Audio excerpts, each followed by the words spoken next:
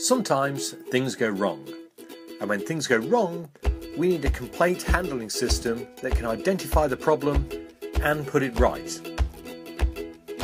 For this to work, the management and the team need to be committed to solving complaints, hearing about them and ultimately fixing them. In order to fix them, we're going to need a policy or some kind of a document that tells people what they need to do, when, why and how. In order to create a policy document, let's consider the following steps.